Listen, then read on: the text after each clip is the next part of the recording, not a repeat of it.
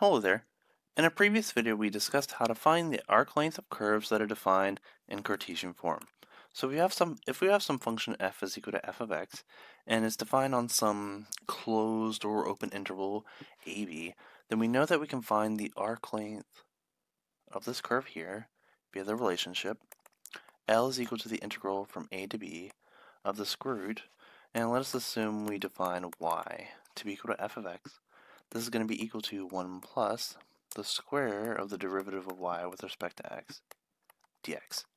So in this video we're going to discuss the parametric relationship or representation of the arc length formula.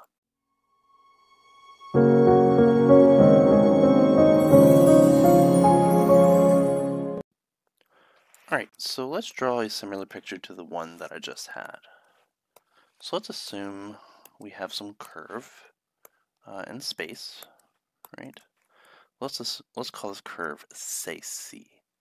And let's assume we have 2 points. And let's assume this curve is traced in this direction. And let's assume this curve C is traced by the equations x of t is equal to f of t, and let y of t be traced by the curve g of t. And let's assume this corresponds to t is equal to alpha. And let's assume this corresponds to t is equal to, say, beta. We're going to assume that this is a, say, function of x. So let's assume that this corresponds to x is equal to a, and x is equal to b of the particular x-axis, and y-axis, where y is equal to, say, 5x. Right? So we already know how to find the arc length of this curve in Cartesian form. So the arc length is equal to the integral from a to b of the square root of 1 plus d phi dx. But phi is going to be equal to y, so I'm just going to rewrite that as dy over dx squared dx. Okay, cool. So let's just use this parametric representation for this curve. So if x of t is equal to f of t, that means x prime of t, or dx dt. I'll write that instead. So dx dt is going to be equal to f prime of t, and dy dt is going to be equal to g prime of t. Right? So when x is equal to a, we're going to assume that this corresponds to the parametric time t is equal to alpha. And when x is equal to b, let's assume that this corresponds to parametric time t is equal to beta, right? So what else do we know? So dx over dt is equal to that. So we can find the dx, which is this differential here, is going to be equal to f prime of t dt. So that's going to be useful. Also, what is a representation for dy over dx? So dy over dx, we know, is the same as dy over dt divided by dx over dt, right?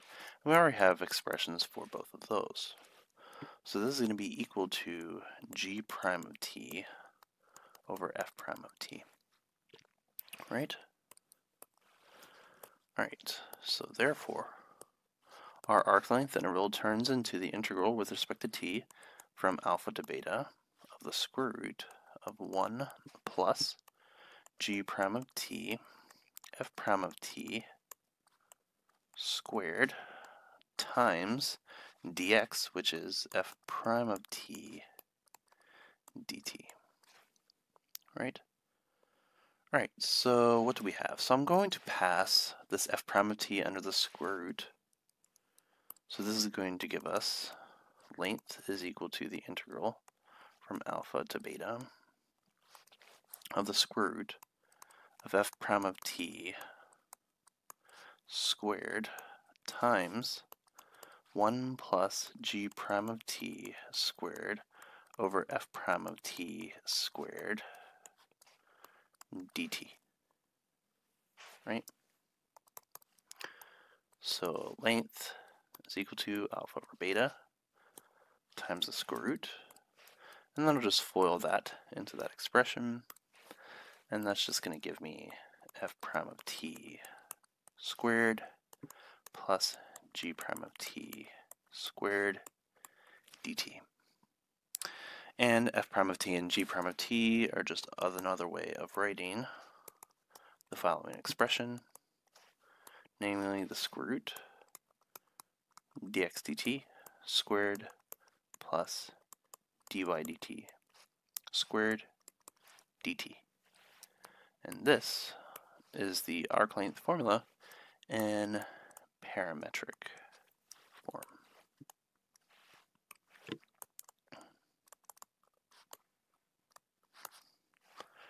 Alright, great. So let's work through a couple examples to sort of illustrate how to use this particular relationship. So let's start with the classic one, the circle. So a circle, as we know, can be characterized by the parametric equations r cosine t, r sine t, where t ranges from 0 to 2 pi. You can keep those open, closed, it doesn't matter in this case. Alright, so the arc length for our circle is going to be the integral from 0 to 2 pi of the square root. So dx dt is going to be equal to minus r sine of t squared plus dy dt is going to be r cosine of t squared dt, which is going to be equal to, so we have r squared times, then we have sine squared t plus cosine squared of t, which we know is going to be equal to 1, and the square root of r squared is going to be the absolute value of r, and r is typically said to be a positive since it represents the radius of a circle. So we're just going to rewrite that as just the integral from 0 to 2 pi of r dt, which we know is just 2 pi r, which is the circumference formula for a circle. So definitely this works out, and it's a little bit more cleaner than the Cartesian proof we did for the circumference of circle before, which required a bit of trig substitution. Alright, so let's work through a second example. Now this shape is a little special, and it's defined in a very special way. So I'm going to define a curve in this form. So I'm going to define x of t to be equal to the area from 0 to t of the curve cosine of pi omega squared over 2 d omega, and y of t to be equal to the curve 0 to t of sine of pi omega squared over 2 d omega. Right? And if you were to sketch the graph of this type of curve, you'll get a very interesting shape actually. Namely something that sort of looks like this. And let's assume that t is going to range from minus pi to pi. Minus pi is going to give us this region, and pi is going to give us this region over here. Alright, so let's find the arc length of this curve, which some people refer to as the Cornu spiral. Alright, so the arc length is going to be equal to, so we need to find dx dt first, so let's just do that. Alright, so dx dt is going to be equal to the derivative with respect to t of this integral defined function. So pi omega squared over 2 d omega, right? So we know from the fundamental theorem of calculus, since the upper limit is a single variable with no constant multiplied by it and the bottom is constant, then this precisely is just equal to the integrand evaluated at the variable of differentiation. So by the fundamental theorem of calculus, we have that this is just going to be equal to cosine of pi t squared all over 2. So that's dx dt. And similarly, dy dt is going to be equal to the sine of pi t squared over 2. So that's nice. Great. So our arc length So we're going to have cosine squared pi t squared over 2 plus sine squared pi t squared over 2 dt. So regardless of the value of t, sine squared plus cosine squared, that value is going to be equal to 1 for all t in this interval.